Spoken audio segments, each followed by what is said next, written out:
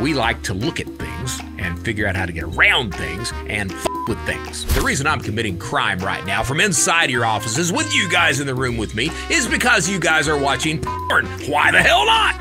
And we like to with things. If you ever meet me online, that's your ass. No, I've not hit rock bottom yet. Come to find out, I've got a shitload farther to travel. But we really have problems with authority. I'm a criminal that chooses not to break the law. At some point, you've got to take responsibility.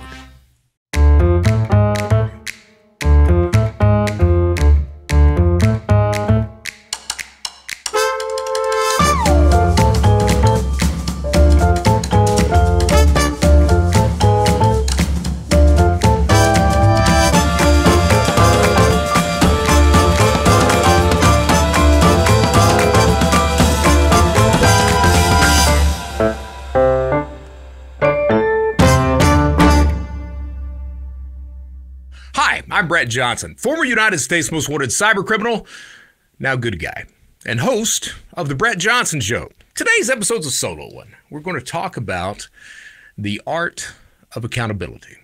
And since it is a solo one, and here's the thing, I guess you guys know I've got a production team in now that is helping me to no end to try to make this show successful. And I am beyond grateful for that. It's just... I've been doing this thing I've been doing this for about 4 years. I had the Online Fraudcast and the Anglerfish Podcast and the Brett Johnson Show. Then that got banned from YouTube. And then we're back. This is my 100th episode. 100 of these things under just the Brett Johnson Show. And I had my agent, Josh, he told me the other day, he's like, you really don't even get started until you get 100 of these things under your belt. And I was like, well, dude, hopefully I'm able to get started now. But, the production team I've got, Brian, Shayna, they're outstanding. And like I said, I'm beyond grateful. We split the show up into two.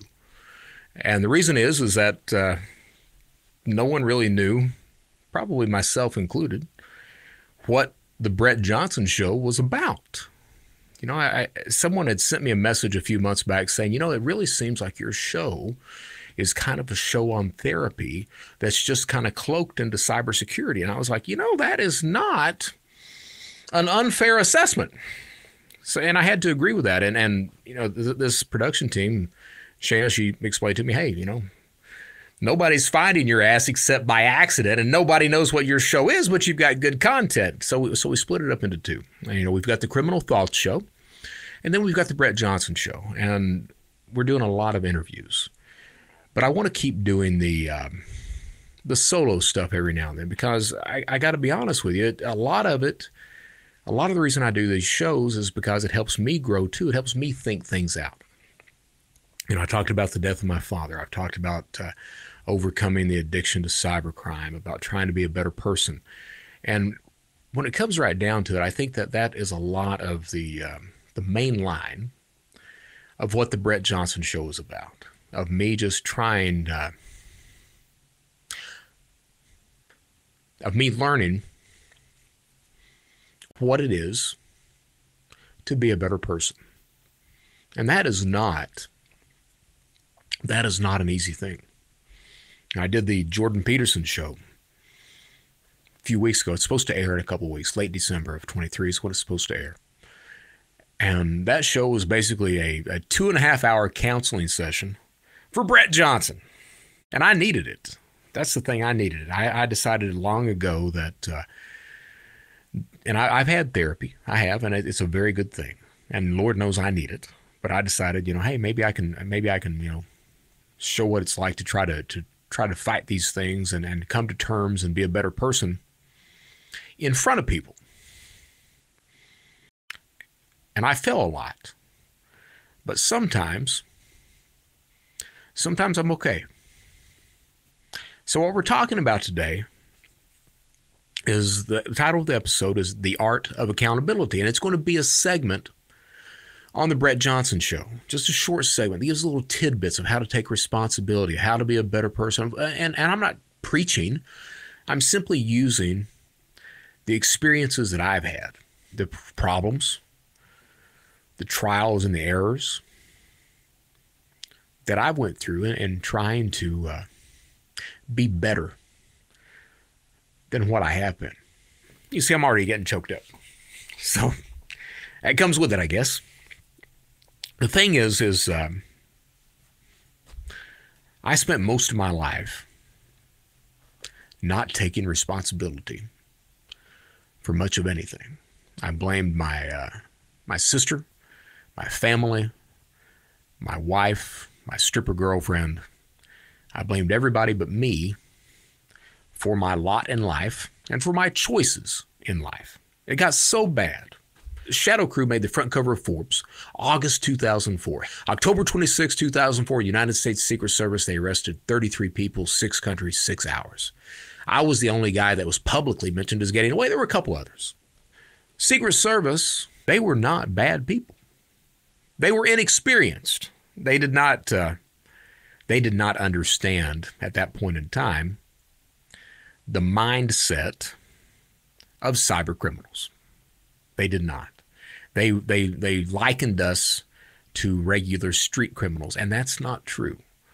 We are to a degree, but we have problems with authority.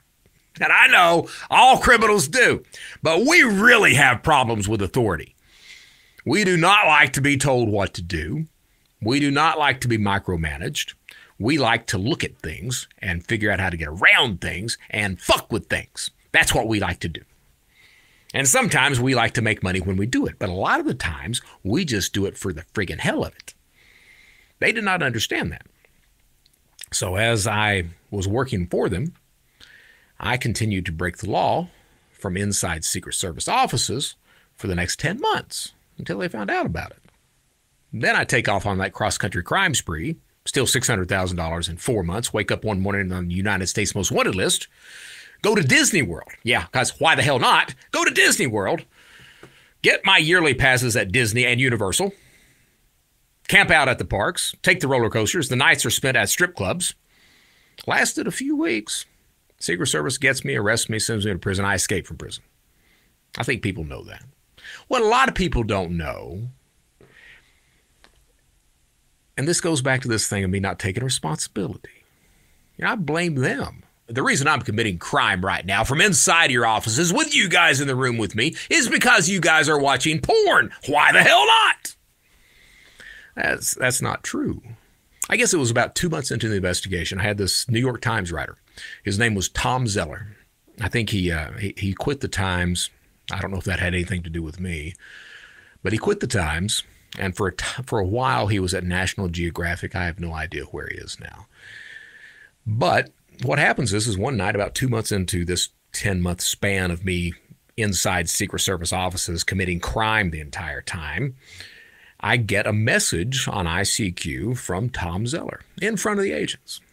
And he tells me he's a New York Times writer. Now, he did not know that I was an informant/consultant snitch at that point in time.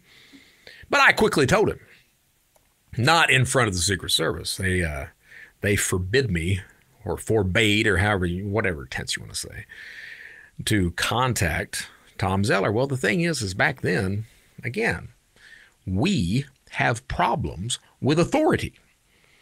And we like to fuck with things. Back then, they told me not to mess with him, to leave it alone. I had it in my head, because most cyber criminals have it in their head. Most hackers, if you want to call us that, have it in our head that, hey, once we get caught, if nothing else, we can do the speaker circuit. We can work for companies and be a consultant and everything else. And the truth of the matter is no, by God, you can't. Nobody trusts you. Yes, I do that, but I am a bit of an outlier. Any criminals out there watching this bullshit, believe you me, you ain't working for one of these companies. They ain't going to bring your little monkey ass on the stage to tell everybody how much money you stole from them. That ain't what this is about. But I had it in my head back then that, hey, I'll do all this bullshit. I'll be all right. I'm going to be okay. While I was breaking the law. So after that night's session at the Secret Service office, I just went out, got on another computer at a Kinko's, and messaged this Tom Zeller and told him, hey, yeah, I'm Brett Johnson, and guess what? I got caught a few months ago, and I'm working for the Secret Service. And he was like, oh, shit, no kidding? I was like, yeah, no shit, no kidding. So he starts flying down from New York to Columbia, South Carolina to visit and interview me. And I'm giving this motherfucker, I'm giving him every single bit of information that I possibly can. I'm leaving out the part. I'm absolutely leaving out the part that I'm breaking the law the entire time. No need for him to know that. I was there for 10 months until the Secret Service kind of, sort of, maybe figures out that, hey, this son of a bitch, Brett Johnson, is breaking the law. So they revoke my bond. I was only under state charges at that point in time. The judge rules that the Secret Service had revoked the bond improperly, so they let me out. No one calls the Secret Service. One of my first phone calls is to Tom Zeller, because I've still got it in my stupid ass head that I'm going to have a book, I'm going to be a speaker, I'm going to be this guy. So I call Tom Zeller. He flies his ass down before I take off on the run, mind you, because at this point in time, I've decided I am not staying in South Carolina. I think that I will go elsewhere and set up shop again. So Tom flies down, and he's interviewing me, and this story has a point. He's interviewing me, and he's got a photographer there, and he's taking pictures and all that stuff. And at the end of the interview, he had to have known that I was about to take off on the run. He had to, the way he was acting, some of the questions he was asking. The last question the guy asked me, and I remember it, word for word. He looks at me, he's like, Brett, I just want to ask you one more thing. And I was like, yeah. He's like, why did you do it? And I looked at Tom dead in the eye, and I said, Tom, I did it all for Elizabeth. That was my stripper girlfriend. And Tom looks at me, and he had this, kind of disgust on his face. And his exact words were, God damn it, Brett, at some point, you've got to take responsibility. And you want to know the truth? I had no friggin' clue what that guy was talking about.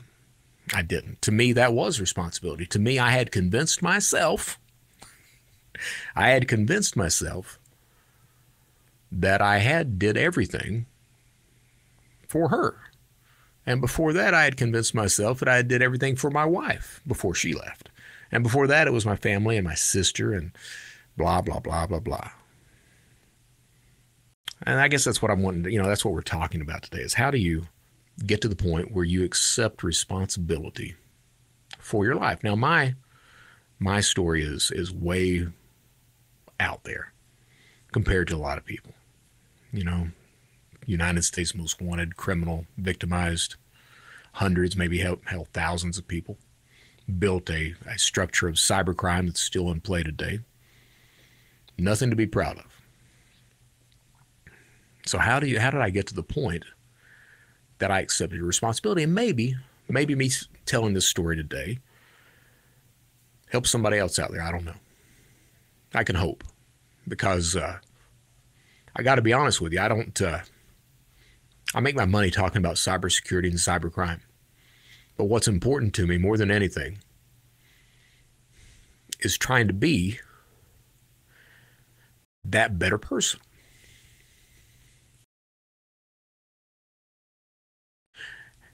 My mom, and I'm not blaming my mom.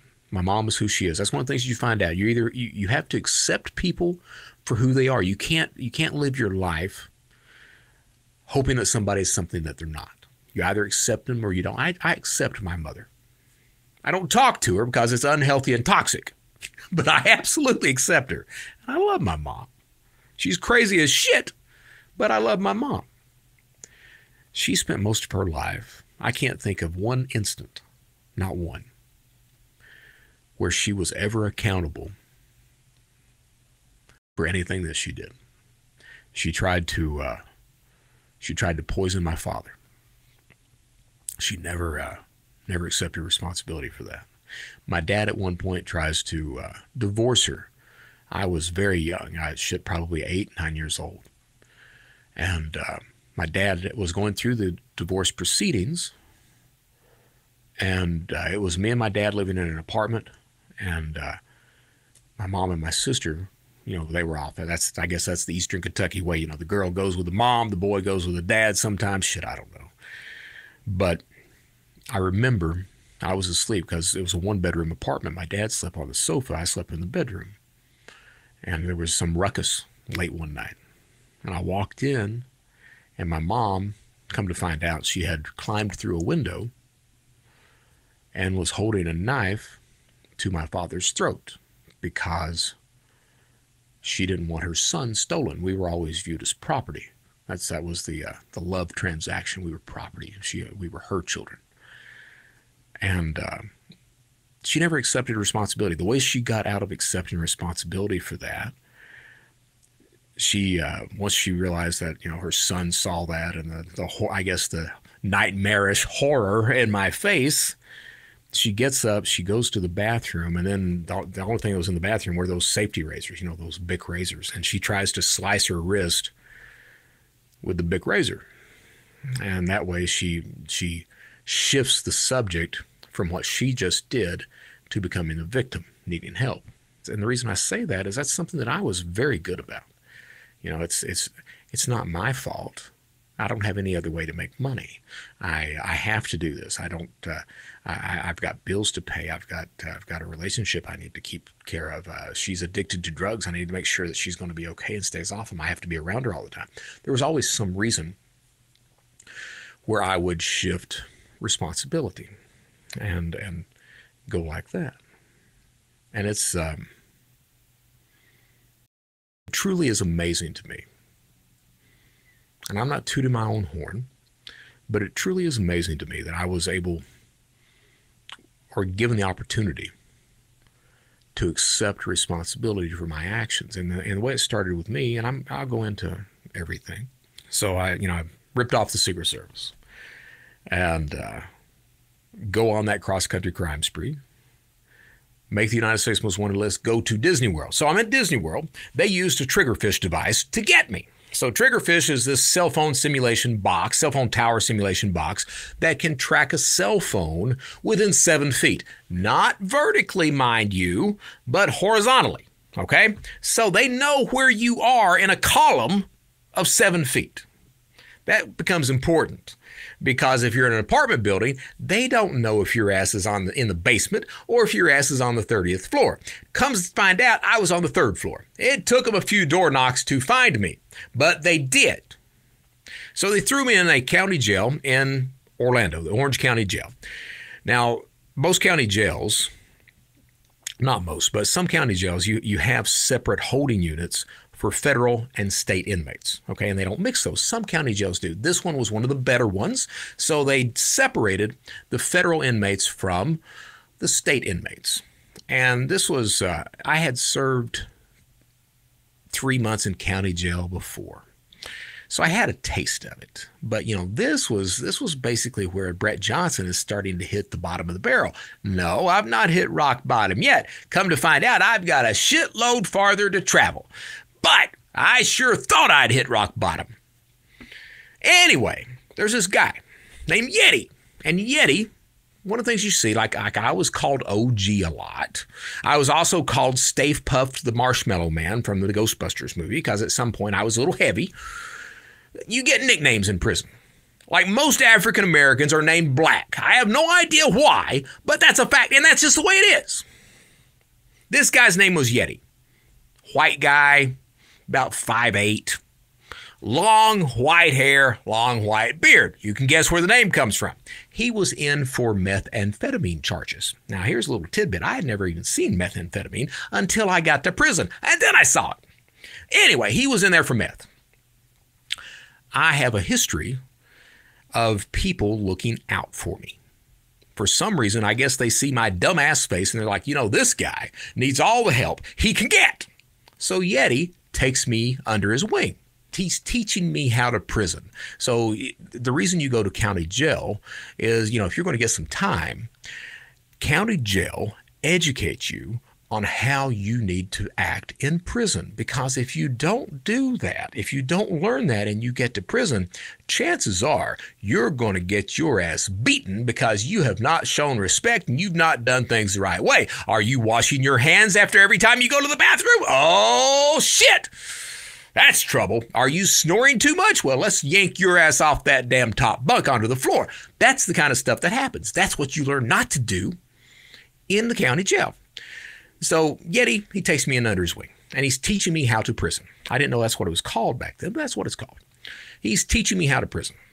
So we're having a talk one day, and he's like, you know, Brett, the only time you get off in federal prison is the drug program. And I looked at Yeti, and I was like, well, Yeti, I don't do drugs. And he looks at me, and he's like, well, Brett, you can find a drug problem, can you not? And I was like, Yeti, I can find a drug problem. So they gave me diesel therapy. When they are really pissed off at you, and they were really pissed off at me, when they're really pissed off at you, what happens is they want to wear you down emotionally, mentally, physically. And the way they do that is when they're transporting you, they stop at every county jail along the way. They let you get processed through. Now, processing takes anywhere from 4 to sometimes 8, 9 hours. They let you get processed through. You hit your bunk.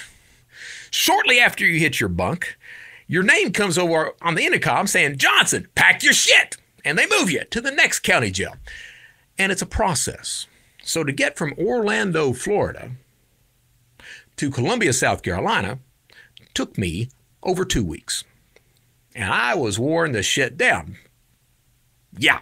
Anyway, at every single county jail you go to in processing, when you're filling out the paperwork and talking to the processing person, you know, the cop, the guard, whatever you want to call it, behind the counter, they ask you, do you have any drug problems? And my answer was, well, yes. Well, what drug problems do you have? Alcohol, cocaine. I need all the help I can get. Now, here's the thing. I didn't start drinking until I was 34. Don't use drugs, never have used drugs because my mother was an addict. Yeah, I didn't want to be like that bullshit, so I was scared to death of drugs until I was in my mid-30s. At that point in time, once my wife leaves, I started to drink. And believe you me, I tried the best I could to make up for lost time. But at this point in time, this is what I'm telling every place that I stop. Drugs, you know, cocaine, alcohol. So by the time I get to Columbia, South Carolina, I've got a paper trail of drugs. This guy is requesting help. This guy needs help. Now, my lawyer was none other than Strom Thurmond's son, Paul Thurmond. Now, if you guys don't know who Strom Thurmond is, Strom Thurmond was this racist senator way back in the 19-whenevers that launched the longest filibuster ever. I mean, he was hardcore next gen. That's this guy. Dead now. His son was my lawyer. Until I got to Columbia, South Carolina, at which point they informed me that, well, Brett, you cannot pay for a lawyer with stolen funds. And I'm like, and? Well, they made me drop him. Well, they didn't make me drop him. They dropped him for me. And they gave me this public pretender. No, I didn't say defender. I said public pretender. He looked exactly like Billy D. Williams from the malt liquor commercials. I mean, the Jerry curl, everything else. That's this guy. He actually did one good thing for me. The one good thing he did, as they're doing the arraignment, he asked the judge if the judge will order a psychological evaluation. Why I would need a psychological evaluation, I'm sure I don't know. You guys can probably tell I'm completely normal. Anyway, the judge says yes. Psychologist comes to the county jail. It's a 4-hour interview. About halfway through, psychologist looks at me. He's like, do you use any type of drugs? Yes. What do you use? Cocaine and alcohol. Cocaine. Do you smoke or snort? Snort? How much? An 8-ball a day. And he looks at me, and I look at him, and we're silent. Finally, he's like, that's a lot. And I'm like, yeah. He's like, do you have any trouble out of that? And I was like, yeah. He's like, what? And I was like, I can't get an erection. And he looks at me, and I look at him. Now, I had gotten that from watching the movie Boogie Nights. Those who have not seen it, Mark Wahlberg is this porn star. In the end scene, he's done so much cocaine that he can no longer stand to attention. And I figured that shit had to be right. I tell this psych that. He's looking at me. I'm looking at him, completely silent. Finally, I break the silence. Is that right? And he looks at me, and he was like, it could happen. Is it still happening now? And I looked at him. I was like, nope, working fine. Not that I need it to where I am. So that makes it into my pre-sentence report. Federal sentencing. Before you go in front of the judge, because here's the thing. If you get indicted federally, your ass is going to plead guilty. If you do not plead guilty, you are suffering from FIS. FIS, fucking idiot syndrome. So most people, 87 some percent, plead out because that's the smart move. Before you go in front of the judge, before he gives you time, the probation office and the prosecutor's office, they sit their little monkey asses down and they do an in-depth background check on you that tells the judge how much time the judge needs to give you behind the fence. That drug stuff makes it into my pre-sentence report. Now, while this is going on, I am absolutely adamant that I am not going to stick around if they sentence me to any more than 60 months. My guidelines were 60 to 75 months. And I was like, you know what? I'll do 60 months as long as they give me the drug program, and I'll be just fine. I'll get out, I'll set up shop again, and I'll be all right. Sentencing day. The prosecutor is literally screaming. And he's screaming this: Johnson has manipulated the prosecutor. Johnson has manipulated the Secret Service. And Johnson is manipulating you today, Your Honor. We demand the upper limits of the guidelines. The judge looks over at me and she says, I agree. 75 months. I look over at the lawyer, at my lawyer. I was like, can you get the drug program for me? He stands up. Will you order the drug program for Mr. Johnson? The judge says no, but I'll recommend he gets evaluated for it. I look at my lawyer. What does that mean? My lawyer, you're probably not going to get it. My exact words. How soon can you get me to the camp? And he looks at me and he's like, well, if you don't appeal, I can get you there pretty quick. And I was like, my exact words again. I was like, you know what? Fuck the appeal. Get me to the camp. I'll take it from there. He looks at me like I'm the biggest idiot in the world. 6 weeks later, I'm at the camp. Now, I had family and friends look for minimum security camps that were not supposed to have a fence because I was sentenced to more than 60 months and I was not planning on staying. So I picked Ashland, Kentucky, not supposed to have a fence. Pull up to Ashland, Kentucky 6 weeks later, 14-foot fence, razor wire on top. I'm like, well, shit, I can't climb that. Go in. As I'm talking to the processing guard, I ask him, I was like, hey, man, are there any jobs outside of the fence? And he looks at me, he's like, well, yeah, you can work in the National Forest. And I was like, no, I'll die out there. And he's like, well, you could always work landscaping. And I was like, well, shit, I can run a weed eater. So the next week, I walk into the landscaping office. And the guard, the office, back behind him, like back behind me, back behind him, the entire wall is a blown up photo of the compound in the outline area.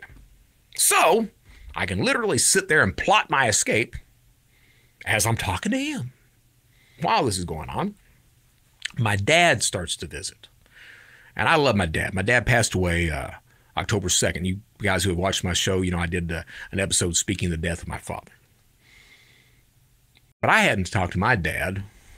I mean, really talked to the man. I hadn't talked to him in, 20-some years, maybe longer than that. He shows up at my sentencing, tells the judge I can live with him when I get out and wants me to get a good start. He starts to visit me in prison. Third visit in. Third visit. He looks at me, he's like, I've been reading a lot about you online. I'm like, yeah. He's like, yeah. He's like, that's a lot of money you made. And I was like, yeah. He's like, do you think you can teach someone how to do that? Now, the truth of the matter is, it took me a long time because I would flip-flop on my reasoning behind that. The truth of the matter is that my dad had a bit of a criminal mind too, obviously. But my dad also just wanted to talk to his son. And me, being the asshole that I am, fed into that and manipulated the man into helping me escape prison. And that's how I escaped. Now, there's a point to this story. So what happens is I escape, of course. I'm gone for a few weeks. U.S. Marshals campus, a 3-state area. They finally find my ass. End result is I spent we'll get to that, but I spent like 4 or 5 months in a county jail again. And at my sentencing, Secret Service is there, prosecutor, my public defender from another state, Kentucky this time. Prosecutor stands up, Your Honor, if you could take into consideration that Mr. Johnson was engaged yet again in identity theft and tax return fraud, we would appreciate that. the thing is they couldn't charge me with that because when they came in the hotel, they seized that shit without a warrant, meaning they could no longer use that evidence against me. I lucked out. The judge looks at him and says, no, not going to consider that. If you're going to charge him, you should have charged him. Then he looks at me. He's like, Mr. Johnson, I have no idea why you did the things you did, but it looks like by you keeping your mouth shut that you're saving yourself a serious charge. And I looked at him and I was like, yes, Your Honor. Then he picks up the PSR. Now, where the escape happened so soon after the initial sentencing out of South Carolina, they used the exact same PSR. He picks up the PSR, pre-sentence report. He's flipping through it. He's like, you know, it also looks like before you got involved with all these drugs and alcohol, that you were a pretty good citizen. And I looked at him and I was like, yes, Your Honor. So he says, so what I'm going to do, I'm going to give you 15 additional months in prison. And I'm like this. He said, but I'm going to order the drug program for you. And I'm like, Now, here's the thing. And I don't like to brag about this, but this is absolutely the truth. The drug program gives you 1 year off plus 6 months in halfway house for a total of 18 months. I was sentenced to an additional 15 months, which means that by me escaping prison, I actually got out of the prison 3 months earlier than I was supposed to. Now, that's not the point of the story. It's a fun little tidbit, but it's not the point. The point of the story is it turns out that by me lying about my drug addiction, which I didn't have one, that was the best lie that I ever told in my life, the most beneficial lie. No, not all lies cause harm, but this was an absolutely beneficial lie because it's one of the key components of me turning my life around. And there are several. It's not like a one-trick pony with me. I was given opportunity upon opportunity. The Secret Service, they were good guys. I blamed them for everything. It took me a while to figure out, no, they're not to blame, idiot. You are. But the Secret Service gave me an opportunity. I had opportunities through college. I mean, I had opportunities. I just did not follow them. I chose to commit crime and victimize people. So the things that got me turned around, and those who have watched my show, you guys know this. My sister had disowned me, not because I was a criminal. Denise absolutely knew I was a criminal. She disowned me because of that stripper girlfriend. I was married for 9 years, lied to my wife all 9. Took her 3 years to find out I was a criminal. Next 6 years were me saying I've stopped, I will stop, I'm going to stop just a little while longer. You like spending the money, don't ya? Till she figured out, oh, he ain't going to stop, and she leaves. And I go nuts. You know, that's when I start drinking. That's when I get depressed to the point of suicide. Call a psychologist, tell her everything. She's like, get your ass in here right now. And I do. She's trying to get me to stop breaking the law and to go into real estate. And I'm like, is there a difference? Because I was that asshole. And what happens is I meet Elizabeth. You know, I'd never been to a strip club. I was that clean-cut criminal. Didn't use drugs, didn't drink, didn't go to strip clubs, didn't whore around. One night, you know, I see the psychologist. I was like, well, shit, I'd like to get laid. Go to a strip club. Why not? I've not been before. Walked in. I'm literally that guy that falls in love with the first stripper that he sees. That's me. Bright. I loved her. I did. I was, looking back now, I was head over heels with that woman. Found out after she moved in with me, after I moved her in with me. Found out she's addicted to cocaine, not only addicted to cocaine, but prostituting herself to support her habit. And that, if you have feelings for somebody, that will absolutely tear you wide open. It didn't tear me wide open so much that I stopped breaking the law. I lied to her about that too. And that's something that that absolutely still haunts me today, that trying to reconcile that love toward and that committing crime at the same time, because I absolutely didn't care enough to stop breaking the law. But my sister, Denise, she disowned me because of that. I got engaged to Elizabeth. She disowned me for a year. For a year, a little bit more than a year. Denise didn't talk to me. That's when Shadowcrew makes that front cover of Forbes. I get arrested, rip off the Secret Service, go on the run, U.S. Most Wanted list, go to prison, escape prison. That whole time. After I get caught on the escape, I'm at a county jail. My dad comes to visit, and the reason my dad come to visit, he was scared to death that I was going to tell on him. And I never did. Then not until I got out and I actually talked it over with some FBI contacts and law enforcement. They were like, you're okay, man. So I started to tell that story. And my dad comes to visit while I'm at that county jail after the escape. And he's like, son, can I do anything for you? And I was like, yeah, you can tell my sister I said I love her. I tried to call her. I tried to do everything. Denise wouldn't pick up the phone. And she was my family. She really was all I had. So Dad calls her and tells her, he said, Brett wants you to know he loves you. Denise, she was pregnant with my niece. She gets in the car and drives 7 hours to come see dumbass Brett for 10 minutes. That's how long the visitation was. See me for 10 minutes to tell me she loves me, and then I disappeared for the next 5.5 years. Did 8 months in solitary confinement. Then they sent me out to West Texas, where the streets, no shit, the streets get so hot that warnings come on the radio telling you what streets not to drive on because they're fucking melted. That's where I did most of my time. And it's at that point, took about 2.5 years, behind the fence. And I don't know, I'm sure that prison had something to do with it.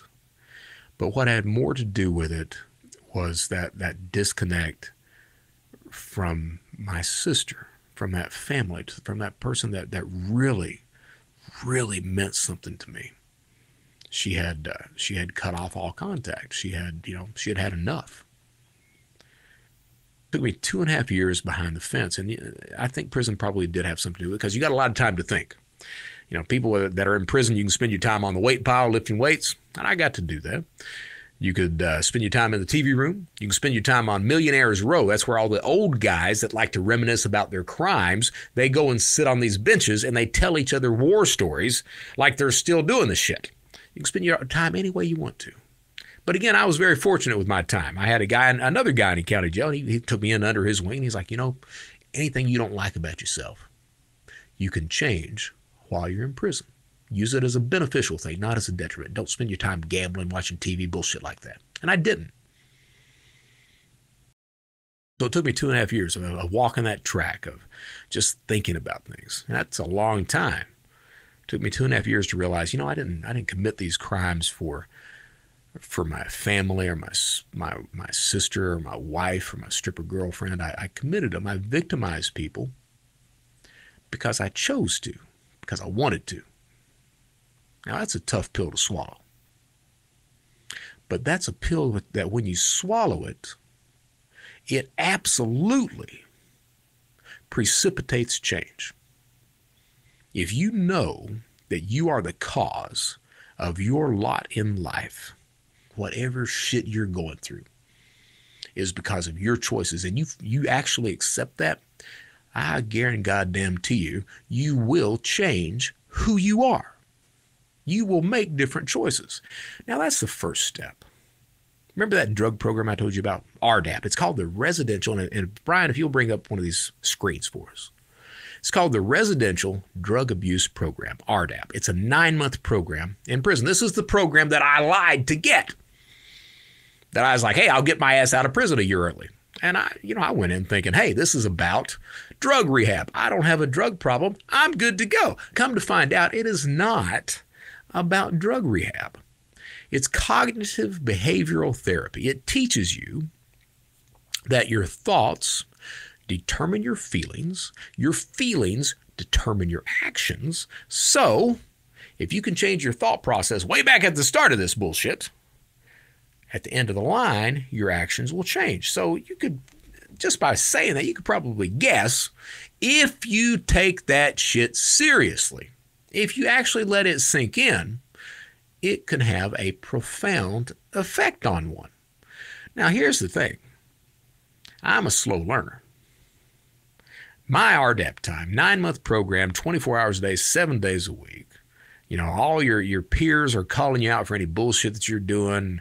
The counselors are there. They've got these professional counselors that are there with you all the time, everything else. And they're pointing out every single thing that you do. And remember, I'm the guy. I like to blame everybody else but me. So I didn't have a problem at all pointing everybody out. And that's a problem in prison because prison is all race-based. All right. So as a white guy, I am not supposed to call out Hispanic guys or Asian guys or African-American guys. I'm supposed to call out white guys. My ass didn't care about that shit. My ass was calling out everybody to the point that it almost caused a riot on the compound. And this was at a very peaceful prison. I had gotten transferred from Big Spring over to Fort Worth, which is absolutely where you want to do prison time. The squirrels on the compound are tame. Tame enough that they eat out of your hand, they'll crawl up on you, they'll sit on your lap, they'll sit on your shoulder. That's fucking great. So here I am, idiot, about to cause a riot at the most peaceful compound in the entire federal system. It was not going well. Finally, I get my dose of therapy of when they're calling me out. And it was discovered that I had very little humility, a lot of ego, and I didn't feel a whole lot of empathy for anybody. A big surprise. And they roasted my ass alive. Really, that's when that therapy really started to take hold. You know, they teach you things. They teach you things like thinking errors. And we all have these things. They teach you things like, you know, the word should. And I mentioned that earlier. You know, he shouldn't act like that. You shouldn't do that. It shouldn't be this way. You know what? You can say should or should not as much as you friggin' want to. It isn't that way. And you thinking that is a thinking error. It is. You either accept someone or the situation or you don't. If you don't accept it, work to change it. But the idea of change, of should, is not a proper way to think. Same thing for, and I've got a friend that often says, I'm a good person. If you have to tell somebody you're a good person, you're probably not. And criminals are, I was very bad about that. Very bad. I compartmentalized my life. Matter of fact, I told people that, hey, in the real world, in the physical world, I'm a good guy. Give to charities, help the homeless, everything else. You ever meet me online, that's your fucking ass. So I compartmentalized things. I tried to convince myself that I was a good guy, and that's very common in criminal behavior. You always try to do something that balances out the bad that you're doing. That way you can tell yourself at the end of the day that you're good. If you really accept who you are. If you're objective enough, and that's another thing they teach you, to be objective. If you're objective enough to know that, hey, honestly, dude, Brett, you a fucking asshole, man. I mean, Jesus, dude. Did you do anything at all that helped anybody, really? No. And that's this tough pill to swallow. But that's what RDEP teaches you. It teaches you these things. It teaches you humility, gratitude, open-mindedness, objectivity. It teaches these traits, and it ingrains those in you, and you have to do these exercises. Bam, bam, bam. When you're calling somebody else out, you see somebody that does something wrong. It's not about blasting them. It's about, hey, this is what happened. You know, this idea, and you hear a lot of guys when they first start, I wasn't thinking. Well, no, you were thinking. You were thinking the entire time. The question is, what were you thinking? And so you start to walk through this. And if you're able to verbalize these things, if you're able to notice the problems that you've got, and if you really accept the idea that your thoughts determine your feelings, so they're not the same. They're absolutely not. If you accept that thoughts come first, and those thoughts will absolutely determine what feeling that you're having, and then that feeling results in an action. So if you can just pause for a minute, take a breath, and consider things. You know, if you're going down that thing of, oh, I've got it worse than anybody in the world. Well, no, you really don't. You really don't. People have got it a lot worse than you do. Today, I'm a free guy. And there are times, I was telling a guy today, there are times that I miss prison. That's probably not something you're supposed to say. But, in prison, you've got a degree of honesty. You've got that camaraderie. It's almost like family there. Everyone's kind of in the same friggin' boat. Everyone's kind of looking out for each other. Think of it as kindergarten, except there are a few third and fourth graders with knives. That's what prison is. But there are times that I miss that because of the straightforwardness and the honesty that's not part of the free world. You know, if you can accept that, if you can take a pause and just reconsider things, look at things from a different angle, and that will give you a different feeling and a different outcome on things, it absolutely makes a difference. And as I said, with me, shit, I mean, I had opportunity upon opportunity. I got out of prison 2011, recidivated. Yeah, I went back, absolutely went back. Then my wife, now Michele, and the FBI, that's the point where I finally let this thing take over. You know, this thing of, I said in another show, I'm still a criminal. I am. People like me to say reformed. I'm a criminal that chooses not to break the law. And that means a lot more to me than saying I'm reforming or recovering. It means a lot more to me because that shows a degree of strength and choice that I am actively making in my life. It's that owning responsibility. It's being accountable. It's not easy. Jesus, is not easy. You know, I'm worried. I'm worried a lot about stuff I guess that legitimate people have been worried about forever. You know, paying bills. Is the job's going to continue to come? You know, my dad, like I said, my dad passed away October 2nd, just a couple months ago. And I'm adamant these days about doing the right thing. I typically don't see the world anymore. I used to see it. I used to gauge everything in shades of gray. And these days, part of my recovery is more black and white. I typically, I don't try to make things abstract as much, because with the way that I am, that abstract, you know, seeing things in gray, well, it should be okay here, it should be okay there, absolutely would lead to me committing crime again. So I see things more black and white because that's what I need for my recovery. My dad died. He had been dying for a year. I moved him in with me. And that entire year, my sister, nobody came to visit him. I had to bitch my sister out in order for her to just call and check on him. I think she only called him 3 or 4 times. And because of the way that ended,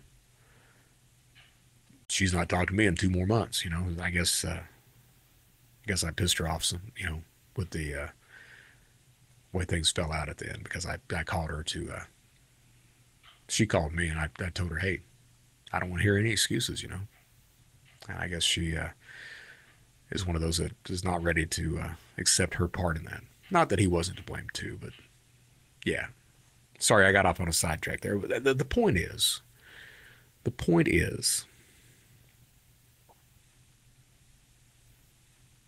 we live in a society today where there are tons upon tons of excuses and reasons and arguments and debates that allows one to not accept that they are the master of their own fate.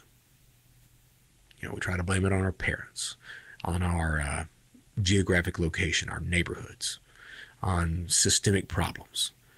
We try to blame it on everything else. And when we do that, that allows us to wallow in self-pity. And I have done my fair share of wallowing in self-pity. It's very comfortable. You can say nobody wants to do that. Oh yeah, you find comfort in that, because when you're wallowing in that self-pity, you don't have to act. You don't have to take that step out into the unknown where you don't know if shit's going to work or not. And that's a very scary prospect. You don't have to accept that responsibility and look at yourself in the mirror and say, hey, you know, I was a piece of shit. Or, hey, you know, where I am is my own fault. You can wallow in self-pity and blame everybody else but you. And that's very comforting.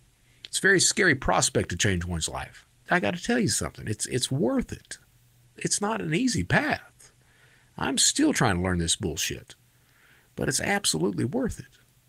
So I guess the reason I'm doing this show today, because I have people, I've had a lot of people in the past that they'll see me do a show and I'll talk about stuff like this, and they reach out to me and they thank me for talking about, glad you talked about the abuse that you went over, or the way that you abused somebody. I can't help but to think that's what matters most. That idea that by sharing our stories and our experiences and the troubles that we have, and the way that we sometimes are able to overcome those troubles, and the fight and the struggle that we do to overcome those troubles, I can't help but to think that's got to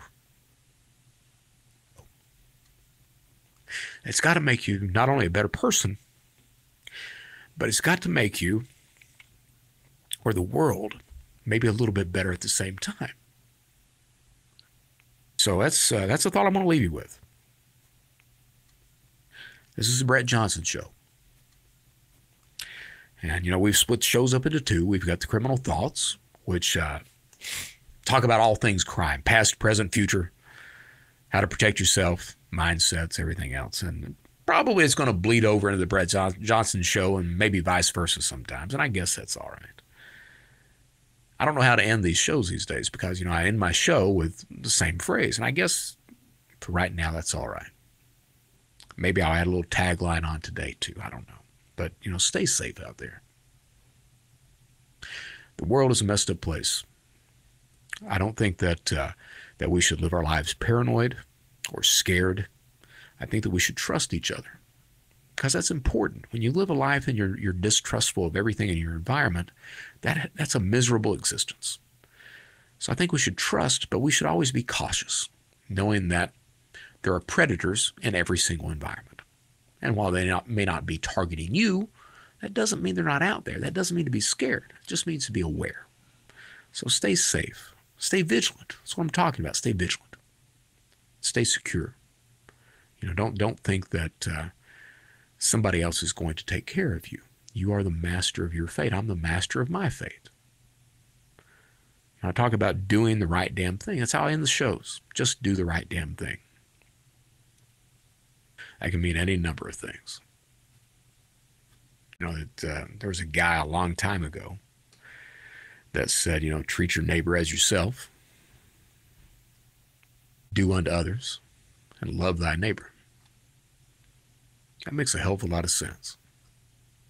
I can't help but to think that if we could just follow that, do unto others and love thy neighbor as thyself, I can't think that's a bad thing. It's got to be exactly what we need to be doing. I mean, it would make things a hell of a lot easier as human beings with each other. I'm Brett Johnson. This is the Brett Johnson Show. I want to thank you guys for taking the time to listen to me today. This is not the usual type of show, but every now and then I need to come in and do some self-therapy. I'm Brett Johnson. Just do the right damn thing. Thank you.